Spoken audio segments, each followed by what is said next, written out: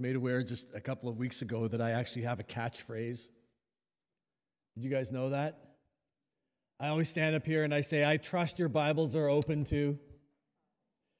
But let me try it differently. Open your Bibles to Acts chapter 16. We're going to move through verses 6 to 15. Let's pray. Father, we do thank you for your manifest presence here. As you promised that when 2 or 3 are gathered in your name, as your word says that you inhabit, you live in the praises of your people. But I ask that in your presence our hearts would be made truly glad and grateful and thank you and thankful as we consider so great a salvation we have in Christ. So now confirm and strengthen us in goodness, convict us of sin, and cause us to love and trust Jesus more as we turn our hearts and our minds to your word. We pray in Jesus' name. Amen. All right, Acts chapter 16, we're picking up at verse 6. And by the time we get to verse 6, we have Paul and Silas. And who was the one that they picked up along the way? Do you remember from last week? Timothy, that's right. They are making their way through Phrygia and Galatia. This is now Paul's second missionary journey. You know, it's worth just pausing to remember that this is the same Paul, the same Saul of Tarsus, who was commissioned by the resurrected, risen Jesus Christ on the road to Damascus. So profound was that encounter with the risen Jesus that he devoted every bit of the remainder of his life to the propagation and the sharing of the gospel to the ends of the known world. That's Paul.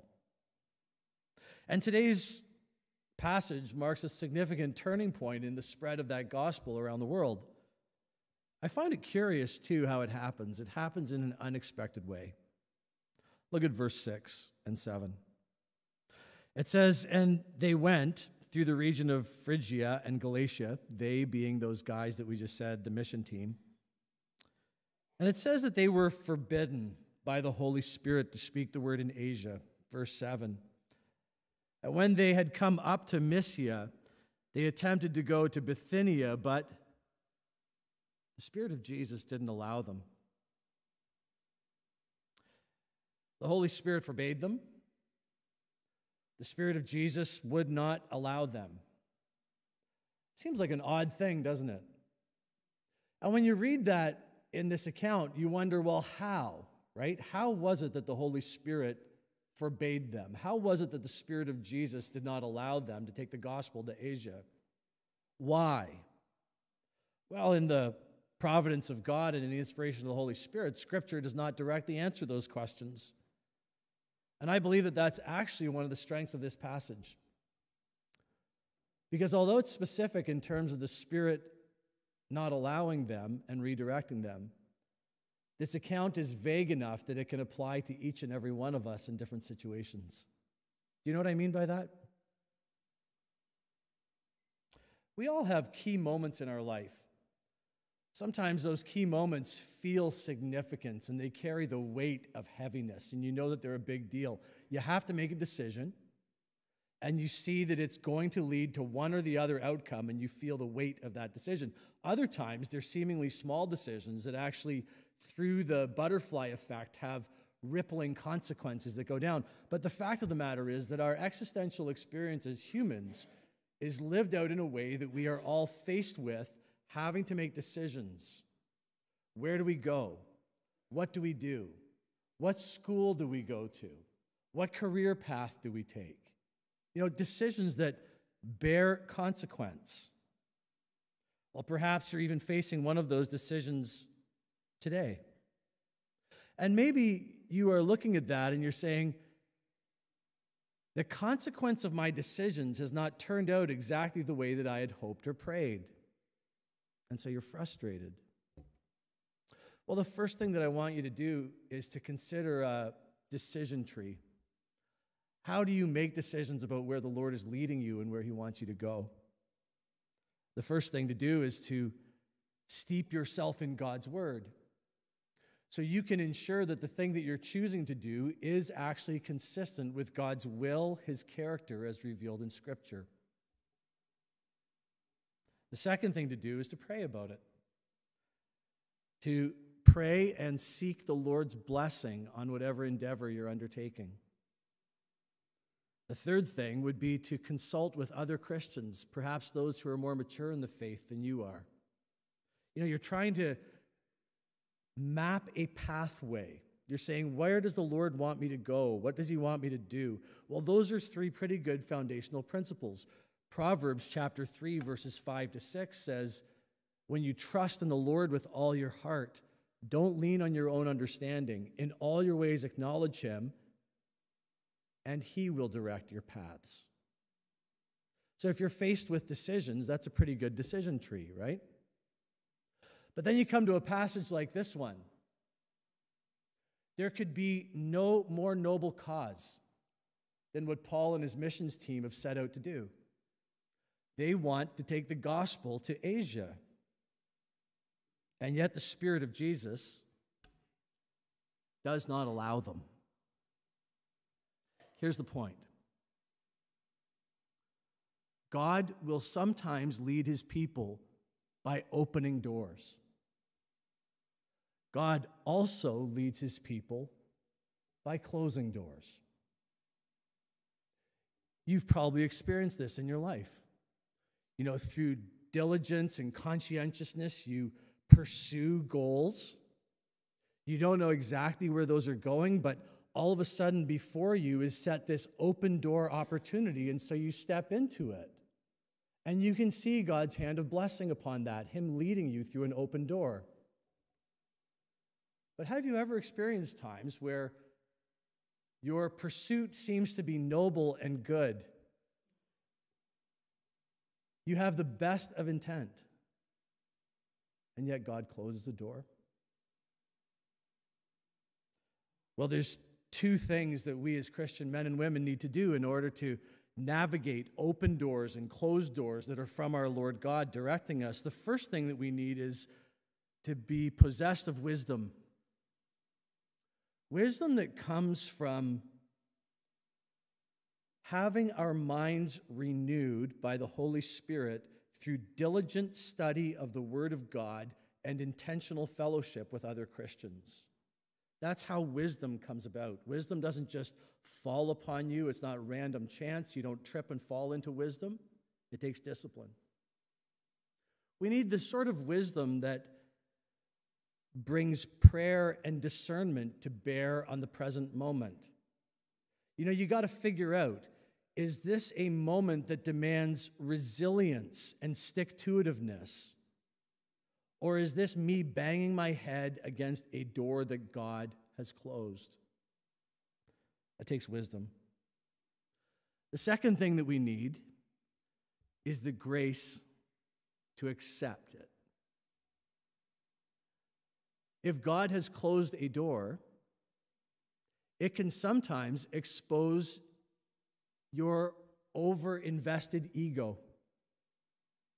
Look, if you are trucking through life and you are telling everyone, including your own soul, that what you're actually doing is just trying to seek and serve the Lord, but then the Holy Spirit will forbid you from proceeding, the Spirit of Jesus will not allow you to proceed in that path, the door is closed, that will expose whether you had an overinvestment of ego and self in that, or if you were in fact just serving the Lord. Let me say that a different way. When the Lord God closes a door and leads you by closing a door, if your ambition is personal, if you have personal ambition invested in it, you want people to think that you're smart, you want people to think that you're powerful, you're doing it for your own ends, then you will be met with nothing but frustration. However, if your ambition is for the gospel and for the Lord, then when the Lord God closes a door, you will graciously receive it because your only ambition is to work at the Master's behest, and the Master has closed it. So this is what happens in our passage. Paul has never been a shrinking violet, right? I don't know exactly what this closed door in Asia looked like. I don't know how the Lord did it, but it couldn't have just been the potential of persecution, because Paul endured persecution gladly for the gospel. Somehow he knew that this was the Holy Spirit closing the door. And so he says, okay. Look at verses 9 to 10. As God has closed this door in Asia, Paul accepts it, and God then opens a door in Macedonia. Look, friend, perhaps this is for you today. If you've been banging your head against the wall, it could very well be that perseverance is what's required. That you, by the power of the Spirit that strengthens you, need to endure under a hard task. But this passage this morning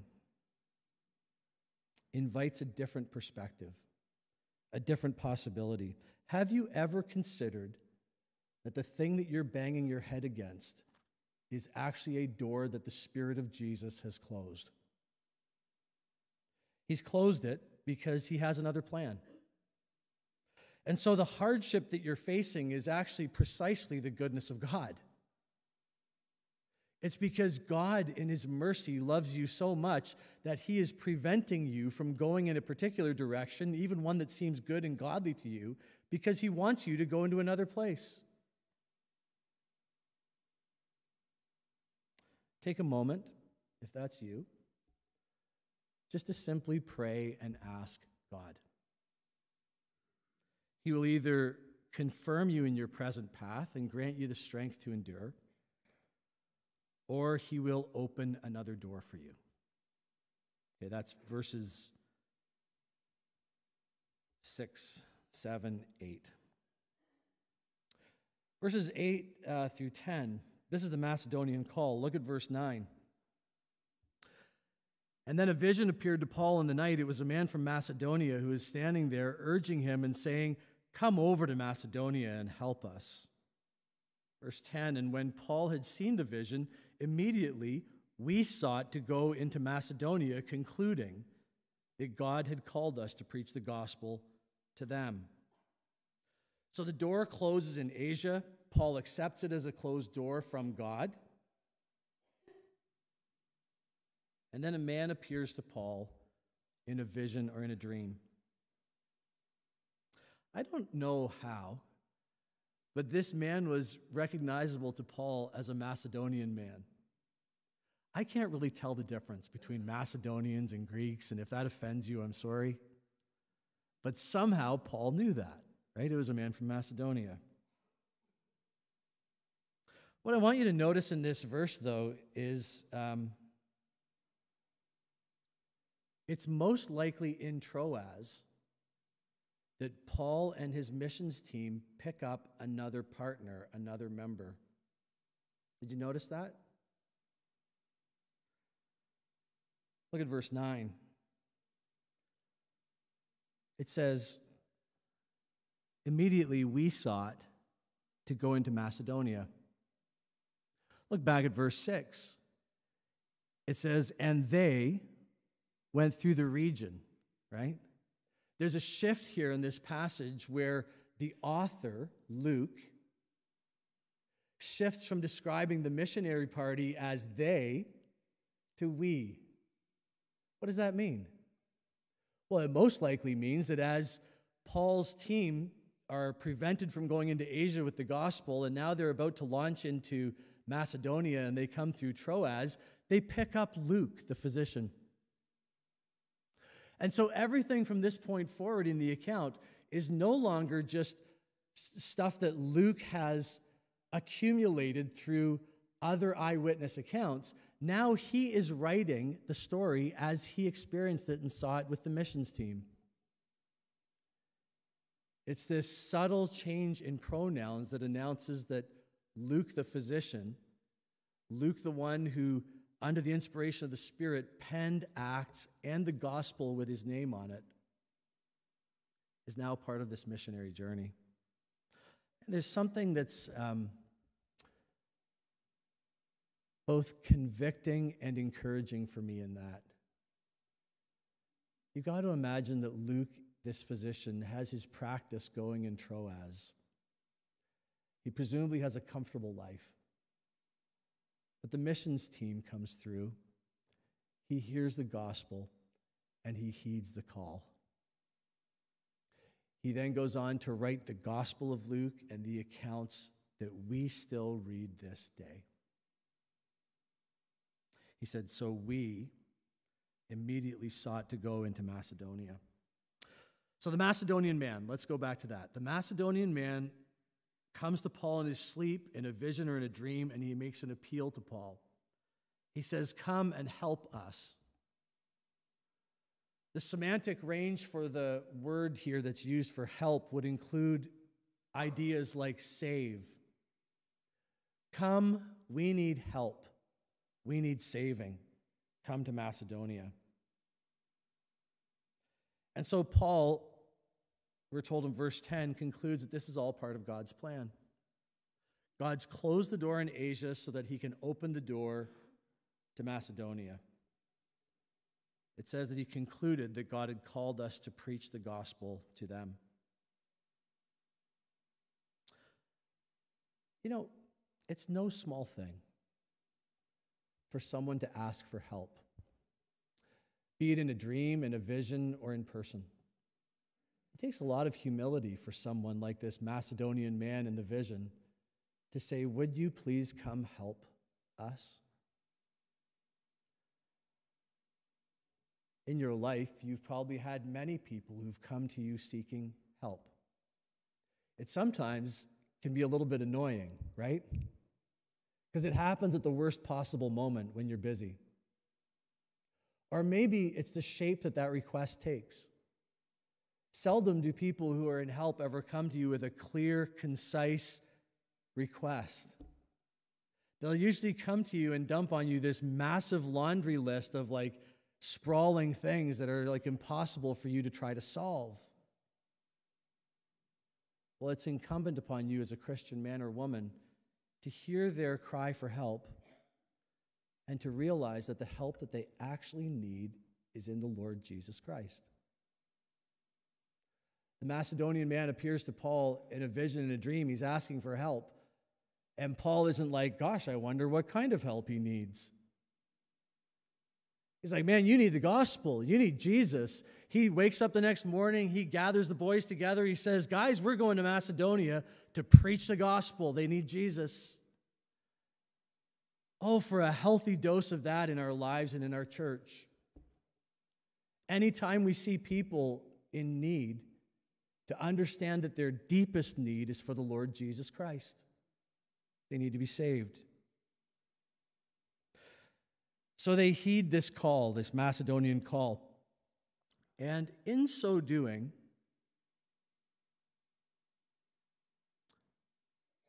the gospel moves for the first time to the continent of Europe. Think about that. Now, back then, they would not have had the continental boundaries that we have today, right? All of these places would have been different provinces in the Roman Empire. And so it's true that Paul and his missions team, they were crossing this major threshold with the gospel unawares. It was all part of the sovereign providence and plan of God that the gospel would move from the Middle East, the Near East, through past Asia, and now into modern-day European continent. But Paul and the missions team wouldn't have been aware of the profound nature of that transition. We certainly see it today. Verses 11 to 12. So they set sail from Troas. We made a direct voyage to Samothrace and the following day to Neapolis, and from there to Philippi, which was a leading city in the district of Macedonia and a Roman colony. We remained in this city some days. The missions party has now sailed from Troas, Samothrace, Neapolis, and then to Philippi. We know from this account and also from history from that time that Philippi was a metropolis and a hub in the province of Macedonia in Europe. Philippi was named after Alexander the Great's father, Philip of Macedon. And so when you hear that they've arrived in Philippi, you've got to understand they're like arriving in the New York City or the London or the major metropolis of Europe.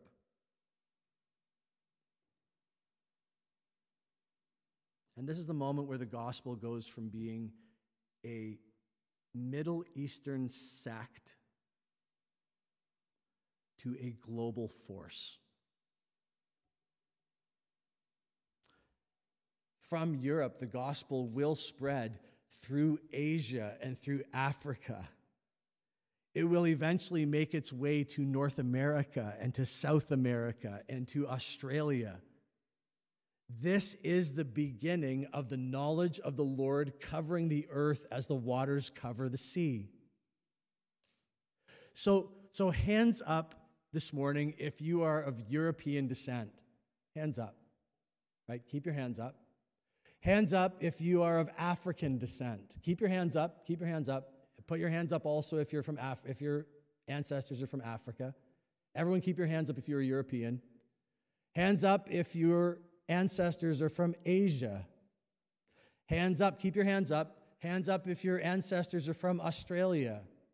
Hands up if your ancestors are from South America. Well, see, the point is, this is the moment that is your gospel legacy. Because Paul and the missions team heeded the gospel call of the Macedonians to come and help them. Oh, don't miss the powerful providence and sovereignty of God. His purposes cannot be thwarted. They echo through the millennia, resulting in the saving of people like you and me. Praise God. That's the Macedonian call. All right, verses 13 to 15. This is the conversion of Lydia. So they're in Philippi, right? In verse 12, we're told that. Verse 13, on the Sabbath day we went outside the gate to the riverside where we supposed there was a place of prayer, and we sat down and spoke to the women who had gathered together. One who heard us was a woman named Lydia from the city of Thyatira. So this mission team now, they've made their way, they've been prevented in Asia, they've made their way to through Macedonia. They're now in Philippi. They are following their already well-established pattern for mission strategy. When Paul goes into a region, the first thing he does is identify a major city. He goes to that major city. Once he's in the major city, he goes looking for a synagogue where he can preach on the Sabbath. That's his pattern.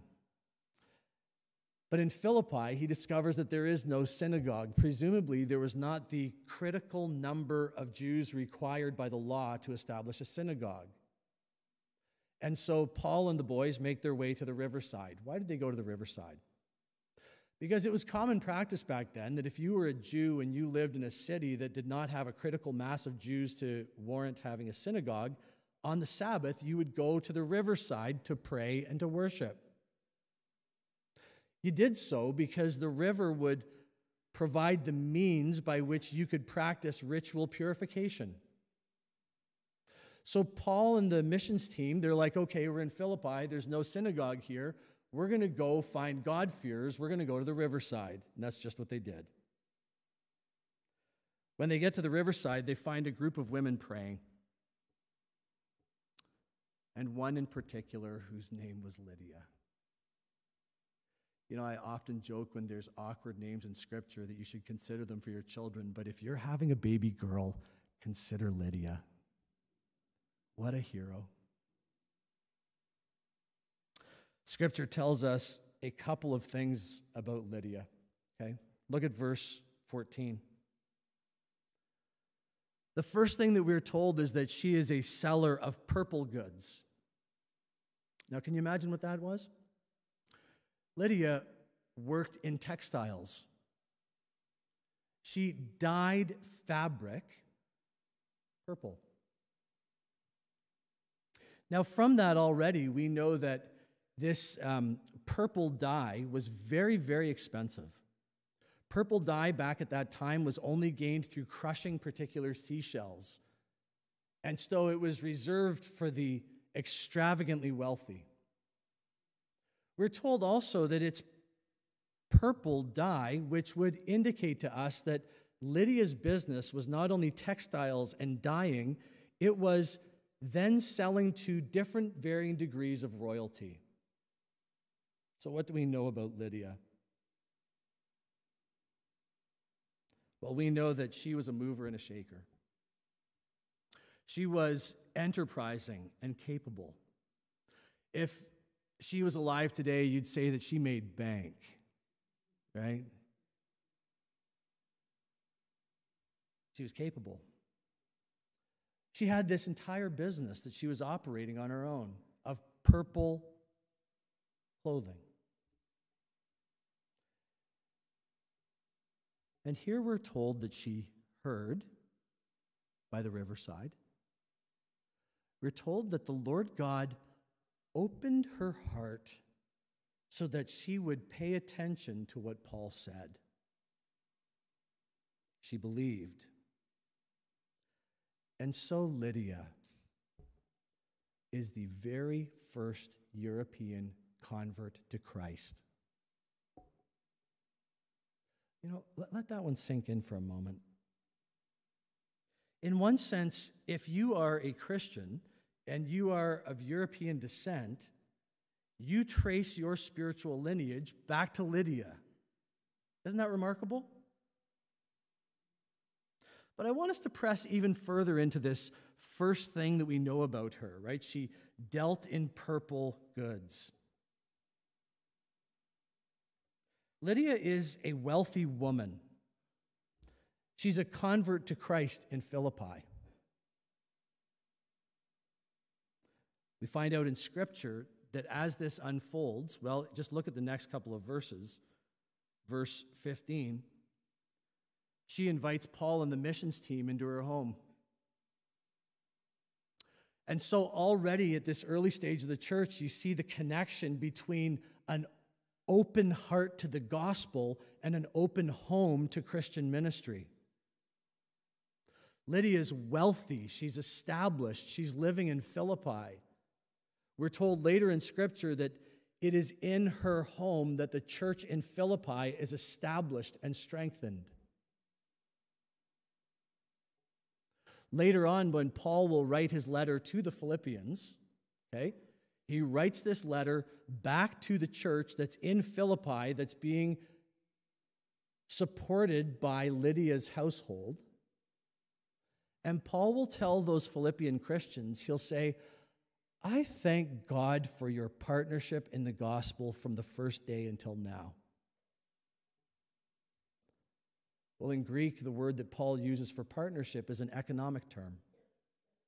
It's the exact same word that two parties would put into a business contract if they were entering into an enterprise that was financial partnership. And so when Paul writes his letter back to the Philippian church several years from this point, he will be writing back to Lydia's home and saying, I thank you for supporting this missions work financially. Look, Lydia was a main benefactor of the propagation of the gospel through Paul to the ends of the known world. She was wealthy. That's Lydia. God used her with all of her enterprising skills so that she could be a launching pad so that the gospel could go to the far ends of the world. She sold purple goods. Look, I want to press into this one even a little bit further, okay? Because I think it really matters for us today. It is God's good order. It is God's best. It is God's ideal that men, husbands, fathers would lead in the home and in the church in godliness. However, we know from Scripture and from experience that it's often the case that women find themselves in situations other than that ideal. Lydia ruled over her own household. We're told that she was this seller in purple goods, and so we see how her life unfolds. We see that she was probably either single or widowed. But either way, not having a godly husband did not sideline her from usefulness to God. She instead ably shouldered that responsibility. Now look, this may be personal for some of the women who are gathered here this morning. Perhaps you are a Christian woman, and for some reason, you are without a man, without a husband to lead in godliness in your home. Maybe you're single. Maybe you're widowed.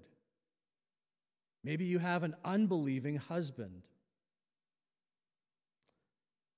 God is calling you to shoulder that responsibility for this season. Lydia was a seller of purple goods. She was a husbandless leader in Philippi. She was saved, she was born again, and she was used mightily by God to establish the gospel on the European continent. This church that was established in her home was used to fund the propagation of the gospel across the known world. And so, Christian woman, if you find yourself single, widowed, or with an unbelieving husband, God has a plan for you. Look, if you have a husband who is leading in godliness, then it is your God-given role and responsibility as a wife to come under and submit to his godly leadership. It is your task and your goal to encourage and strengthen his headship in your home so that your entire family may be blessed. The fact of the matter is, husbands can only lead insofar as wives will follow. You know, if you're a husband and you're like, I'm just going to be the leader, right? Well, you can be the leader of nothing anytime you want. Wives, your calling, if you have a godly husband who's leading in godliness, is to encourage and strengthen and support that God-given ideal for you, for your home, for your family, by submitting to and following his godly leadership. And so your marriage and your home will be blessed. But if you find yourself without that ideal, rather than lament the absence of a husband or one who's capable of leading in godliness, look to Lydia and faithfully steward what the Lord God has entrusted to you. That's the first thing. She sold purple goods. The second thing, we're told that she is a worshiper of God. Do you see that in verse 14? What does that mean? Well, it means that she had a heart that was oriented toward the Lord God, even though she had most likely never heard of Jesus of Nazareth or the gospel up to this point. Let me say that a different way. Lydia was one of whom Jesus spoke when he said, I have many sheep who are not yet of this fold. And you know, friends, that ought to shape the way that we as Christian men and women view the world. When you look out over the world, when you're interacting with strangers or people that you don't know well, can you look at them and say, are they potentially someone upon whom the Father has placed his affection from before time? They are a God worshiper. They just don't yet know the gospel. And so it's incumbent upon me to share the gospel with them so that the Holy Spirit can convict them of their sin and cause them to be born again by loving and trusting Jesus. I pray regularly that our staff, church leaders, and all of our church would day by day be given opportunities to share the Lord Jesus Christ with someone. I pray that each and every one of you would have the courage to seize those moments when they come up and have the wisdom to steward those moments well. You're going to encounter people like Lydia who have never heard the gospel, have never heard of the Lord Jesus Christ by name, but their heart is already predisposed to responding to the gospel. Friends, that's the only hope you have in evangelism. Look for it. Seize it. Tell people about Jesus. And the Lydias will be converted. Sometimes you're going to find those people in the least likely places. All right, I want to conclude with this. I want to look just more closely at verse 14,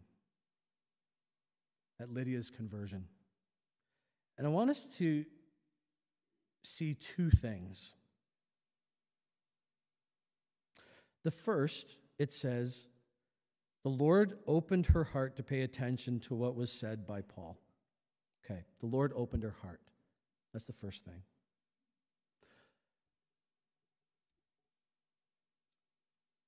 It is the consistent message of the New Testament that conversion takes place not when we open our hearts to God, but when God radically intervenes in our lives and changes the disposition of our hearts. That's what happened to Lydia. The Lord God opened her heart. It was God's work that wooed her and drew her to Jesus. And you might be thinking, gosh, Artie, that's like a theologically nuanced, technical point. Who really cares? But friend, it really matters. Let me tell you why it matters. Because if you're sitting here this morning and you have the slightest inkling towards Jesus, in today's parlance, maybe you call yourself a seeker. If you think that that is your own doing, because you are a curious person who wants to investigate things, then that will never lead you to assurance. The witness in the New Testament from the conversion of Lydia is that if you feel any ounce of drawing towards God in the Lord Jesus Christ, that is evidence that the Holy Spirit is at work in you, and he who began a good work in you will be faithful to complete it. The Lord opened Lydia's heart. And if you are feeling that drawing and that wooing in your heart today, that's not because of anything that you're figuring out. That's because the Lord God is pursuing you. And he will save you. I was talking to a young man a little while ago, and he'd been seeking for some time. And I asked him, I said, have you ever been born again? And his answer to me was, well, I feel a lot closer to Jesus. I feel like I'm getting closer. And my question to him was, well, how will you know when you are close enough?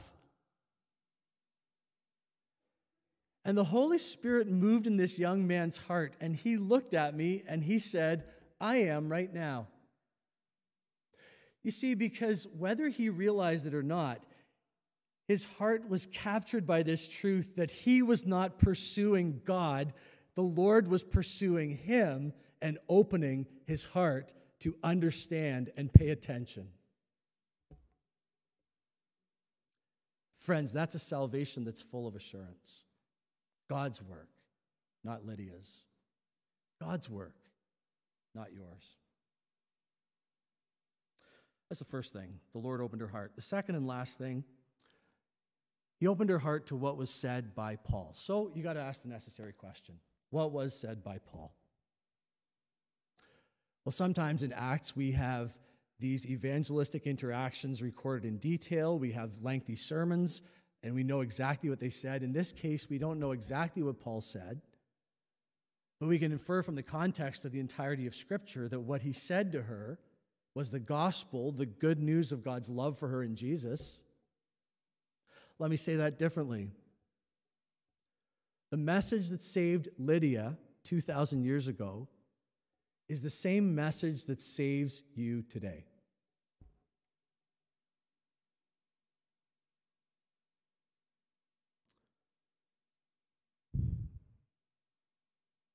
That your crude experience through life has left you with an existential emptiness and need. That's not just because you aren't trying hard enough.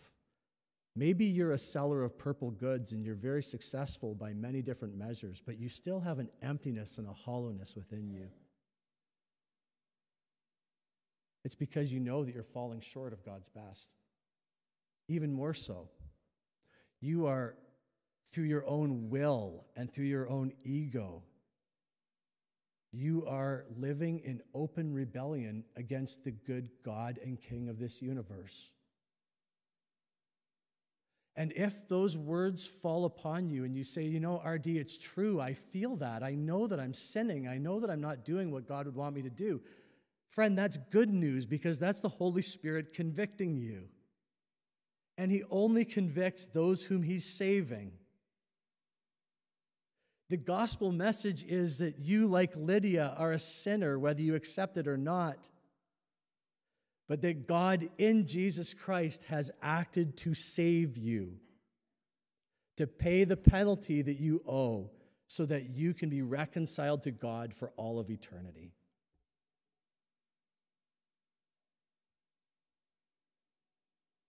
Paul will later write in Romans that if you confess with your mouth and believe in your heart that Jesus Christ is Lord, and that God raised him from the dead, you'll be saved. Friends, that's the gospel message that saved Lydia, and it's the same one that saves you today. Let's pray. Father, I thank you again for your word. I pray now especially for those who are here this morning who have never responded to the gospel. God, I ask that each of those individuals, I pray, God, that they would not dismiss that as just emotionalism or sentimentality or, just something was stirring. That they would feel and know that that's your Holy Spirit at work, convicting them of their sin and causing them to trust in Jesus. God, would you open their hearts wide like Lydia and cause them to pay attention to the gospel, to be saved, to be born again. Father, we pray all of this to the greater glory of Jesus' name. Amen.